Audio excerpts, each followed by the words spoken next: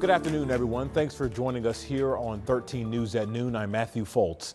This afternoon, a man and woman are dead and 2 teens hurt after a shooting on the city's south side. Police are now considering this a murder-suicide. We first brought you this as breaking news last night right here on 13 News at 11. It happened around 9 p.m. at a home on Waterson Way Circle near Bluff and Edgewood Avenue. IMPD tells us officers were called to the area for a domestic incident. When officers arrived, they heard gunshots, and then officers found a man and woman dead in the backyard of the home. They also found 2 teenage girls shot inside the home. They were taken to the hospital, and at last check, one is in critical and the other is in stable condition. This is just tragic for them. It's horrific. It's horrible for this community. This is not something that anybody would expect. Police tell 13 News all 4 victims are believed to be related. IMPD also says the man killed once served as a reserve police officer. Of course, we will continue to follow this story and bring you any updates both on air and online at WTHR.com. Well, this afternoon, we're learning more about the death of a 3-month-old baby boy from Lafayette. His death is now being investigated as a homicide. Right now, investigators believe baby Jacob died of suffocation after finding him in a sealed bucket Sunday at a Lafayette apartment. A silver alert was issued for the baby. Court documents reveal the baby's mother told police her husband came in her bedroom on Saturday and took the baby. Those documents also say he came back 30 minutes later and began hitting her. Police later arrested him at an apartment complex in Lawrence. The baby was nowhere to be found.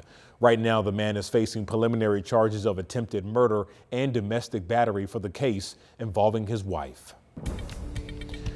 Well, time is now 12:02, turning now to the forecast as we take you outside for a live look over downtown Indy. It's a quiet Tuesday afternoon. As you can see, lots of clouds in the sky, but Chelsea, we're watching for possible rain this afternoon?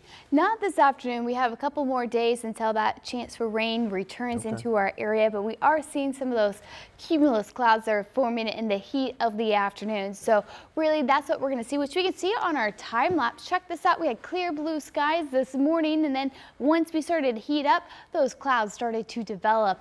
As we continue to look across central Indiana this afternoon, it is 79 in Greensburg, 78 in Indianapolis, 76 in Carmel. Well, Crawfordsville, you're at 74, but overall, it is a beautiful day across central Indiana. It should be look at our muggy meter. Some areas seeing those 60s, so seeing a little bit more moisture in the air, but overall not too bad if you're going to be out and about this afternoon. High temperatures will be warming on up into those low to middle 80s. So a few degrees warmer than the past couple of days. We will get to soak in some of that sunshine mixed in with some of those clouds. Now, a high pressure system is still in control of our pattern today. As you can see, though, some rain well out to our west. That's not going to reach our area, but as we continue over the next couple of days, we could see our chance for some of that rain return on Thursday. All right, thanks, Chelsea. This afternoon, we are learning the name of a man killed in a deadly crash on I-65. Indiana State Police say the crash happened around 9:15 yesterday morning near I-74 when 46-year-old Ryan McKelvey ran across the interstate. Police say cars had to take evasive action to avoid hitting him. They say a Kia SUV ended up hitting the man.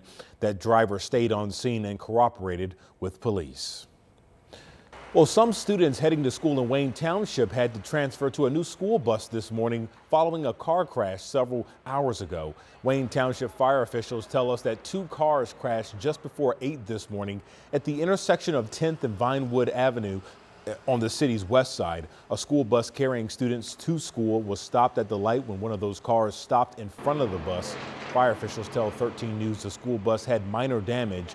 No one was injured in the crash. This afternoon, we're learning Kokomo police has arrested a 29-year-old man in connection to a half a dozen fires set intentionally. Online jail records show the man was arrested shortly after 10 last night. The most recent fire happened yesterday morning. Police say all of them happened in an 8-block radius and were set on purpose. The man arrested has not been formally charged, but police say he was also arrested on an unrelated warrant. This afternoon, we're still working to learn what led up to a car crash early this morning on 12th and Meridian Street. Police say one car crashed into the BMC building, which is next to the Hoosier Lottery building. That car also hit a pole. The other car further in the back is flipped over, and right now we're working to see how many people were actually involved in this crash and their current conditions. Once we learn more, we'll be sure to report that to you. Part of Capitol Avenue was closed yesterday afternoon after a crash involving an Indigo bus. We first told you about this incident yesterday at noon as breaking news. IFD says around 10 people were on the bus at the time of the crash. 7 people, including the woman driving the other car, were sent to the hospital. Our Chase Howell spoke to people who say accidents like this happen at that intersection all the time. Monday afternoon, you could see people being loaded into ambulances near 10th and Capitol after an Indigo bus and car collided. Yeah, bus except only left arrow. Doug Wright says with the red line running both north and south on a one-way street, it can be misleading to drivers. Sometimes, the signage can be a little bit confusing, particularly if there's signage saying to look both ways before you make a turn. Yeah. Because you're not thinking to look both ways on a one-way street, crossing over a one-way street. And then, unfortunately, accidents like this can happen. Angie Rayner works at a restaurant in the Stutz building and says there's plenty of signage at the intersection, but not enough people paying attention. I see a lot of people on their phone all day long and people not paying attention to the lanes. And like I said, the bus drivers kind of fly down there a little bit. I don't know how much they pay attention. I reached out to Indigo about Wright and Rayner's concerns, and a spokesperson with the bus system sent me an email writing in part, while they have no comment on the accident itself, they have signs along the street that say bus approaching from left to remind motorists to look both ways before pulling out. And while Rayner wants more people to have their eyes on the road, the Wrights want to see a change in the bus routes on Capitol Avenue. Going with the flow of the traffic, instead of having to manage looking multiple ways and directions. Or maybe and more consistency. Yeah, more consistency, maybe, better kind of information put out there by Indigo or anything like that. IFD says IMPD is the agency investigating the crash. Now, when I reached out to them, they told me the investigation is still ongoing. Reporting in Indianapolis, Chase Howell, 13 News. And witnesses told IFD the woman driving the car was making a left turn heading south on Capitol when she crossed into the bus's path. Well, this afternoon, we're working to learn if a man will face charges in connection to a road rage shooting last month along I-465. Police say a 19-year-old shot another driver who was with his pregnant girlfriend at the time. Investigators believe it started after a piece of trash flew off his truck and hit the other car.